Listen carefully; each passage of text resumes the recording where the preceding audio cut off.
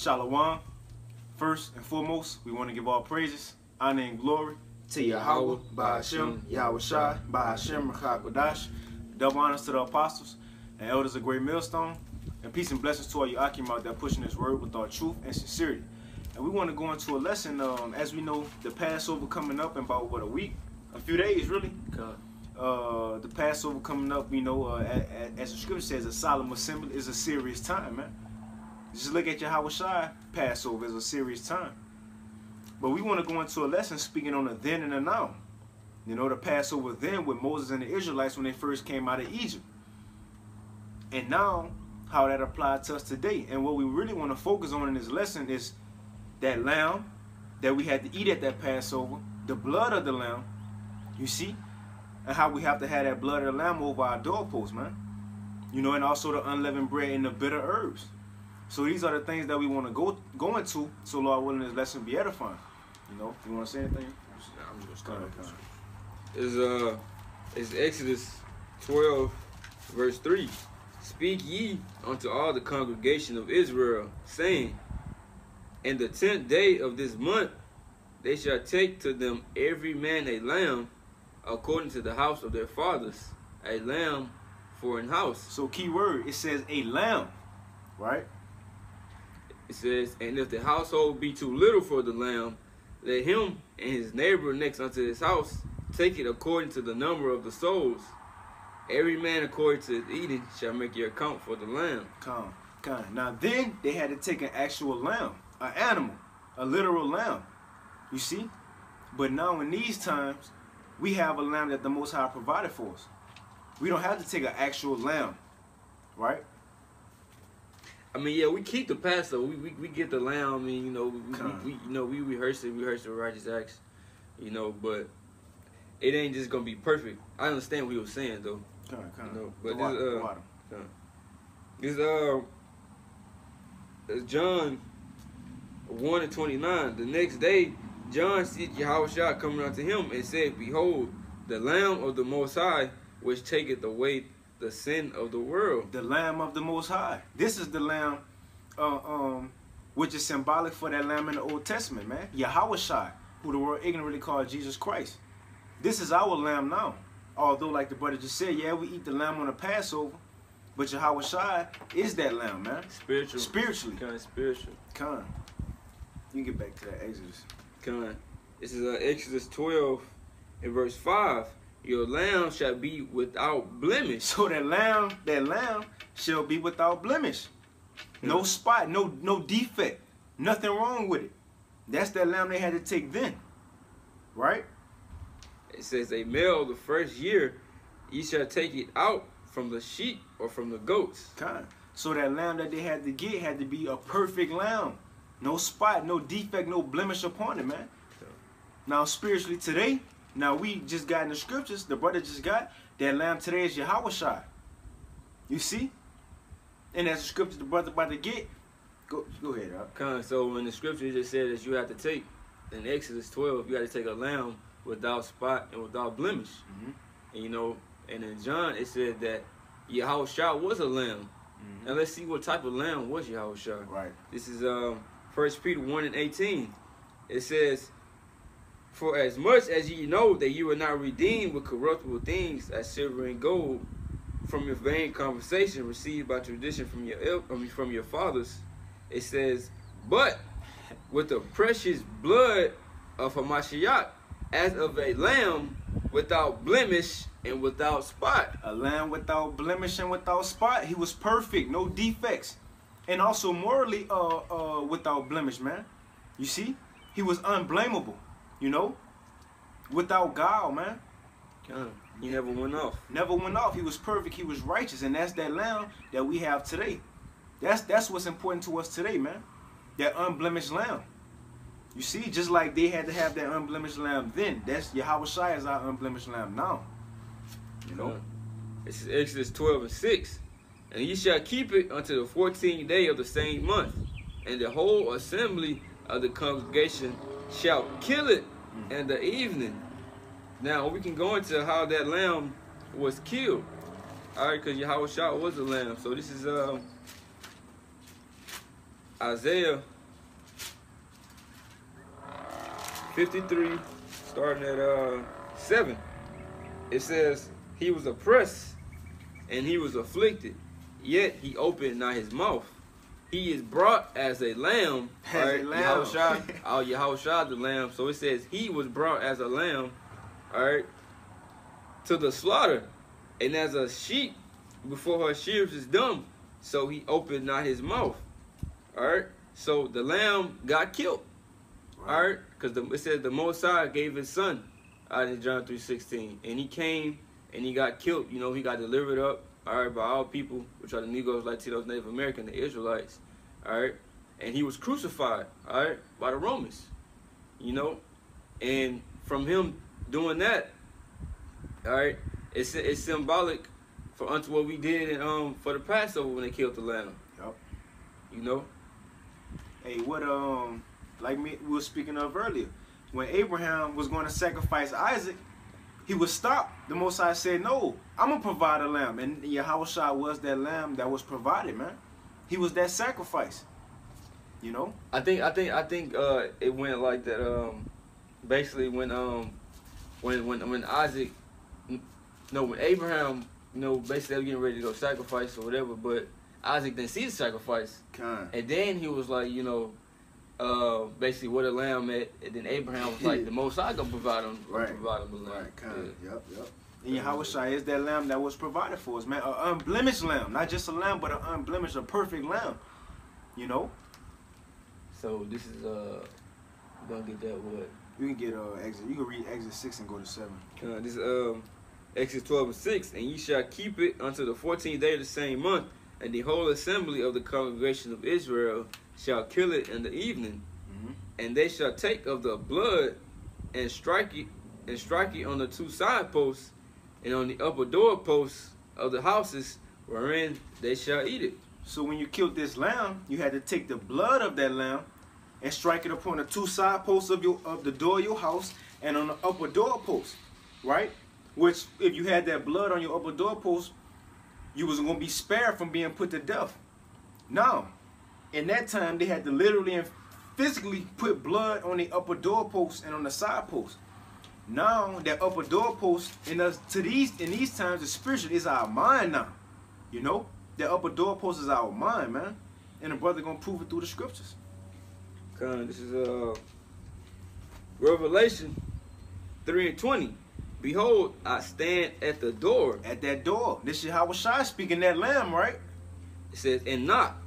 If any man hear my voice and open the door, I will come into him and will sup with him and he with me. All right, so it's not literally talking about Yahushua go be at your front doorstep, knocking on the door, you know, asking for permission to come in. All right, that's not what that's talking about. It's talking about your mind. You got that in wisdom. Yeah. This is Wisdom in Solomon 6 and 14, and this is talking about wisdom. It says, "Whoso seeketh her early shall have no great travail, for he shall find her sitting at his doors." That's not actually talking about a person called wisdom gonna be at the door. Wisdom. Who is it? It's wisdom.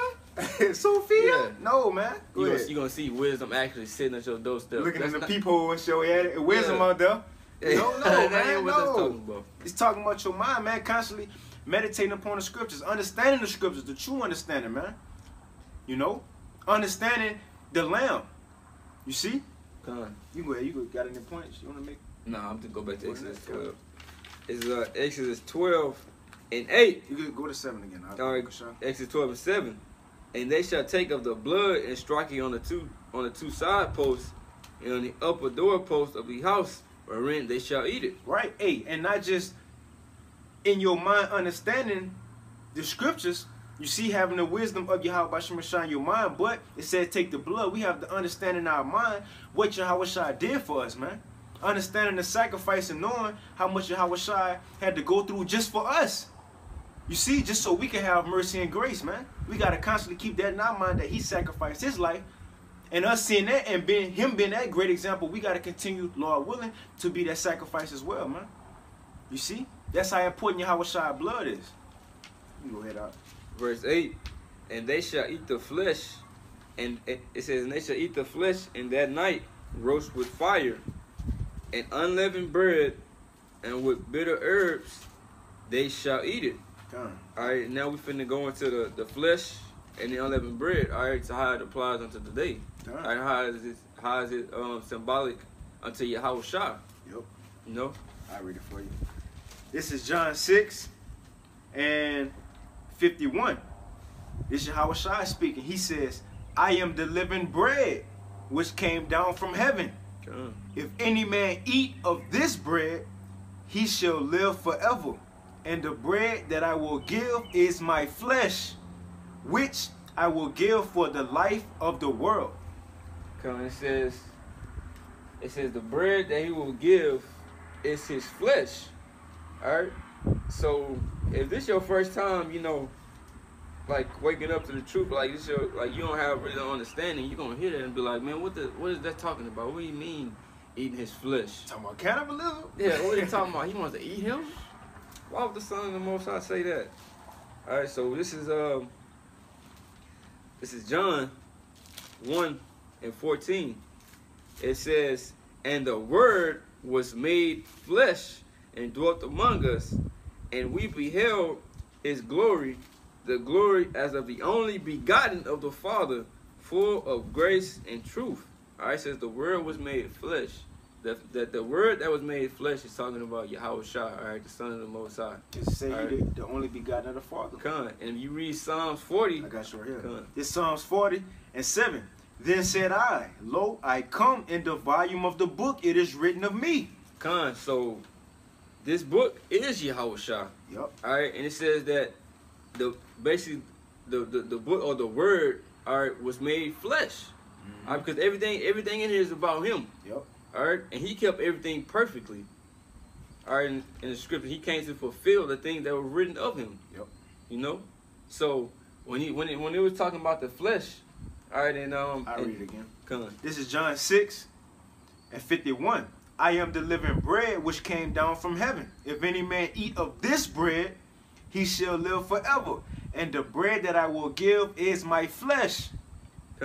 So now we know that it's not talking about taking the bite out of the Lord. Alright. Like Elder Yashua said, we good. Yeah. Good. It's not talking about that. It's talking about this word, man. That's what it's talking about. Right. Alright. Eating this word. Understanding the word, man, getting into it. You see? When you eat something, you digest it. We have to digest this word, man. Get into it. Become as Yahweh Shai, man. Embody, personify Yahweh Shai, man. You see? Get the true understanding of the scriptures. That's what he said when he said, eat my flesh. Man, understand me. You see? Understand the word, man. And he come in the volume of the book. So that's from the front to the back cover. You know? I'm going to finish reading for you, all right? Verse 52. The Jews therefore strove among themselves, saying, how can this man give us flesh to eat? Kind of like we were just saying, like, bro, this man just said eat him. So they weren't spiritual, they were thinking of it carnal. Like, they're like, man, I'm not finna go eat this dude. You know, Jake, man, this nigga talking about giving us his flesh to eat. Yeah. It says, that's crazy, bro. It says, the Jews therefore strove among themselves, saying, how can this man give us his flesh to eat? Then Yahushua said unto them, verily, verily, I say unto you, except ye eat the flesh of the Son of Man and drink his blood, ye have no life in you. So then we're going to jump straight to Matthew 26 and 26. It says, and as they were eating, Yahushua took bread. And matter of fact, you can go to 17 real quick. Because this the night of the Passover, which we coming up into now. You see? This is Matthew 26 and 17. It says, now the first day of the feast of unleavened bread, the disciples came to Yahushua, saying unto him, what wilt thou prepare for thee to eat the Passover? So it was the Passover and the night of the unleavened bread. Because it's in the evening. You see? But go ahead. You can go to 26 now. So I just wanted to get that to show. That night he was with his disciples, giving them bread. It was the night of the Passover and unleavened bread. All right, this is Matthew 26, verse 26. And as they were eating, Yahushua took bread and blessed it and broke it and gave to the disciples and said, take, eat. This is my body. All right. And we know that on the Passover, you know, just like it just said, it was the you read verse 17, it was a feast of unleavened bread. All right, so he didn't pass them no leavened bread. He said, take and eat. All right, for this is, it said, this is my body. So he referred to himself as unleavened bread. All right, so I'm gonna get that Corinthians real quick. All right, because leaven and unleavened have a spiritual meaning. Yep. All right, so this is 1 Corinthians 5, and I'll start at 6. It said, your glory is not good. Know ye not that a little leaven leaveneth the whole lump? Purge out therefore the old leaven, that ye may be a new lump, as ye are unleavened. For even Yahushua our Passover is sacrificed for us. Therefore, let us keep the feast, not with old leaven, all right, neither with the leaven of malice and wickedness. So leaven is malice and wickedness, all right? So he referred to himself as unleavened, not the leaven of wickedness. All right, so now what is unleavened talking about? It says, but with unleavened bread of sincerity and truth. All right? Yahushua said that I am the way, the truth, and the light. I'm going to say that. He's the truth. That's the spirit. You know? So he's the unleavened bread. All right? The lamb without blemish or without spot. Yeah, man. All right? So that's what he was talking about. Yeah. And that's the word. God. That's the word. And now to us, of course, we get the leaven out of our house, but it's also within ourselves, man. Purge out that leaven within ourselves. You see? For the Passover, just like we do carnally. You know, within our households. But you can go ahead, Akshalaki. Come. Matthew 26, verse 26. And as they were eating, Yahushua took bread and blessed it and brake it and gave to the disciples and said, take, eat. This is my body. And he took the cup and gave thanks and gave it to them, saying, drink ye all of it. For this is my blood of the New Testament, which is shed for many for the remission of sins. You heard? Right. And now while we got that, to show you, going back to Exodus 12 and verse 8, it says, carnally then, right? It says, and they shall eat the flesh of what? The flesh of that lamb. And now Yahushua said, we shall eat that bread. We shall eat him, right? Which is, he is that lamb now, the unblemished lamb, man. Which is by way of the scriptures, understanding the word. So it says, they shall eat the flesh in the night roast with fire and unleavened bread. Then he handed them all bread and said, take, eat, this is my flesh, the bread. It was the night of unleavened bread. So he is that unleavened bread, man. Righteousness, perfection, man. It says, and they shall eat the flesh in the night roast with fire and unleavened bread, and with bitter herbs they shall eat it, man. God. So not just the lamb, not just the unleavened bread, but also with bitter herbs, you know. God, this is real quick. This is Revelation 10 and 9. It says, and I went unto the angel and said unto him, give me the little book, which is talking about the scriptures. Yep. Which is who? Yahushua. Yep. It says, and he said unto me, take it and eat it up. All right. It keeps talking about eating. All right. So this is what it's talking about. It says, take and eat it up, and it shall make thy belly bitter, but it shall be in thy mouth as sweet as honey. Yeah, and if I can make a point, it ain't actually talking about you buying the Bible and biting it like, man, I don't like people. You crazy as hell if you bite in the scripture. And that's so, like Yahushua said, he who have ears, let him hear, man. If you spiritual, you're gonna understand it ain't talking about actually eating. It's talking about understanding it, man. The true understanding. Yeah, and that bitter is basically talking about that hell. Yep. All right, because when you come to this truth, all right, it's gonna be sweet unto you. Everything is gonna be good. All right, you found out you're an Israelite, you know, Kwame Asherallah, all of that, and then the bitter part start coming in. You start losing things. All right, you start experiencing things. You might lose a job. You know, you might lose a woman. You know, all of that. All right, that comes with the bitterness of this truth. All right, so now we finna go back. Kinda got you. This is Exodus 12 and 8. And they shall eat the flesh in the night roast with fire and unleavened bread, and bitter herbs shall they eat it. Eat not of it raw, nor sodden at all with water, but roast with fire. His head, so eat This is about to tell you what parts of this lamb to eat, right? It says, roast with fire, his head with his legs, and with the pertinence thereof. And you go into the word pertinence, is the middle part, all of it. So don't just eat one part of the lamb, eat all of this lamb, man. Eat everything of this lamb. You see? And it says, verse 10, and ye shall let nothing of it remain until the morning. So all of it, bro, all of it. It says, just like you said, the heads and the legs, you know, everything. You don't let nothing remain. So what is that telling you? The whole thing. The whole thing. So what did the Most High tell Ezekiel? Which we got to remember, spirit, we got to apply this spiritually now. Yahweh Shai is that lamb. He is the word, right? It said, this is Ezekiel 3:1. Moreover, he said unto me, Son of man, eat that thou findest. Eat this roll, which is the scriptures, and go speak unto the house of Israel. He said, so I opened my mouth, and he caused me to eat that roll. All right? So he said, eat this roll. He didn't say eat part of the roll. All right? And the roll is the Bible. Just in case you know. He said, eat this roll. All right? He didn't say eat a little bit of this right here, eat a little bit of that. Take the whole thing. All right? Yahweh Shah. All right? The whole lamb. The whole lamb. Right. It said the head, the legs, and the pertinence, man. Everything. Lamb.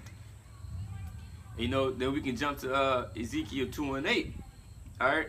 Because you know about the bitter herbs. All right? It says that Ezekiel 2 verse 8, but thou son of man, hear what I say unto thee. Be not rebellious like that rebellious house. Open thy mouth and eat that I give thee. And when I looked, behold, an hand was sent unto me, and lo, a roll of a book was therein. And he spread it before me, and was written within and without. There was written therein lamentations, mourning, and woe. Alright? So this book was full of lamentations, mourning, and woe, which woe means destruction. Alright? But the Most High was telling them to eat this. This is within the book. Alright, just like when you go back here to Exodus. Alright? Exodus 12. I gotta read it for you. Come. We're gonna start at 9. Exodus 12 and 9. Eat not of it raw, nor sodden at all with water, but roast with fire. His head with his legs and the pertinence thereof, and ye shall let nothing of it remain until the morning. Come. So you had to eat. You gotta take it. You gotta take in this whole roll, bro. Everything. So like, when you kept the Passover back then, you couldn't just say, "Oh, I want to eat this. I'm gonna eat this lamb right here. I'm gonna eat this unleavened bread. I'm gonna drink the yaya." Yeah, but when you get to the bitter herbs, you gonna slide it. You know, you want this, brother. You know, you can have it. I don't want the horseradish. Like you no, you have to eat that shit, man. Required. It's required. All right. So it's like when you come into this truth, it's required for you to take that bitterness. All right. Take the whole thing. You know, just like when it said that that this book is full of lamentations, mourning, and woe. All right. And Isaiah 53 it says that Yahweh Shah was a man acquainted with grief. So if you're eating Yahweh Shah, all right, which is the scriptures taking it in, you're gonna be the same way. God. You know. So you taking on his ways. All right. Matter of fact, quick precept, bro. Real quick precept. Back in John 6, this is what Yahweh Shah said. John 6 and 56. He that eateth my flesh and drinketh my blood dwelleth in me, and I in him. Which we trying to become like Yahweh Shai, man. Measure up to the stature of Yahweh Shai. We trying to be perfect like him. You see? So Yahweh Shai, like the brothers just said, he wasn't just happy. No, he was acquainted with griefs. So if we trying to be like him, embody him, personify him, then we gonna be, of course, meditating upon the kingdom, righteousness, happiness, but also that bitter part, man. Like the Passover, that lamb shit. That lamb good. Yeah, that unleavened bread good. Give me another cup of yayan. But you have to have on that plate bitter herbs too. You have to have that horseradish, man. Or whatever bitter herbs brothers get, man. And yeah, well, I forgot too. You know, when we eat the bitter herbs for the Passover, it basically, you know, represents the hell. Like when you get the feeling that you get from you after you eat the bitter herbs, or whoever ate it, you know what I'm talking about. You know, basically it symbolizes the hell that we caught, all right, in ancient Egypt, all right, that bitterness, you know how bitter it was, you know, and that's how that relates to the hell, you know, that we catching in this truth. Yeah. You know? What it said in, I think it's Luke, about building a house before, pretty much know what you're getting yourself into before Count the cost? Count the cost. Count the cost. Before you come to the Passover, you know you got to eat the bitter herbs, you know? You know you got to.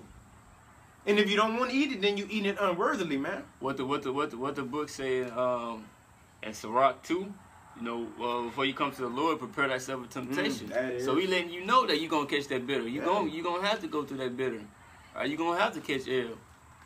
All right? And the only ones who willing to get the good, the sweet, and the bitter is the ones who follow the Lamb whithersoever he goes, which is what? The Lamb is who? Yahushua. So wherever he goes, everything these scriptures say, you agree with, you understand, you accept it, man. You with it. You with it. Ain't no doubt. You with it. Yahushua in the heavens, we can't go in the heavens and follow him, be right behind him, almost the Most High right here. Yeah, no, man. He is the word, right? This is how we follow him, through the scriptures, man. Through the scriptures. But I'm going to finish this for you in Exodus 12, right? Exodus 12 and 10, and ye shall let nothing of it remain until the morning, and that which remaineth until the morning ye shall burn it with fire. And thus shall ye eat it with your loins girded, your shoes on, your feet, and your staff in your hand, and ye shall eat it in haste, quickly, with a sense of urgency. It is Yahweh's Passover, man. God, so you had to. So when we kept the Passover back then, we didn't have time, you know, sit around chilling, put some music on, you know, like IUIC, yeah, have weddings and shit on it. Come on, man. Black Wall Street, talking, hey, what you did yesterday, bro? You having regular conversation? Nah, going to shit, looking like shit. I'm chilling, me. Yeah, bro. On, man. Ain't none of that. Look, when we kept the Passover, bro, we was about to get ready and get the fuck up out of Egypt. If I can add real quick, yeah. And you got to think, bro. The Egyptians were getting put to death. And they knew that. It wasn't no just happy, bro. It was a solemn assembly. It was a serious time, man. You know? Salaki, bro. Go ahead. Now, kind of like I said, so it said you had to be prepared, bro. It said eat it in haste, because we was about to get, hey, bro, it's finna be time to go. Ain't had no time, like I just said, sitting down having normal conversations, you know, taking your time with it, you know. No, you had to hurry up, bro, we finna go. All right, so how that symbolizes to today? All right, with the lamb, the bitter herbs, and everything, we gotta hurry up and get this truth in, because Yahushua, like you said, like the brother that said earlier, Yahushua. I got you. Revelation 22 and 12. And behold, I come quickly. Yeah, so Yahushua, he can come at any time. Like thief in the night. That's what I'm saying. Thief in the night. So you don't know. So you gotta be prepared. All right. You can't be just chilling around, you know, thinking, oh, we're gonna be here for another 20, 30 years. The 10 virgins. Five was foolish. The wise five ones. They got that shit. Not Salaki, not shit, but they got it in. They got the knowledge. The unwise, they didn't get it. You see, Salaki, bro. Con. Yeah, so that's how it relates unto today, man. You gotta hurry up and get this before this destruction comes. All right, because and that night, Yahushua, he was the death angel, and he was gonna pass over Egypt and kill all the firstborn.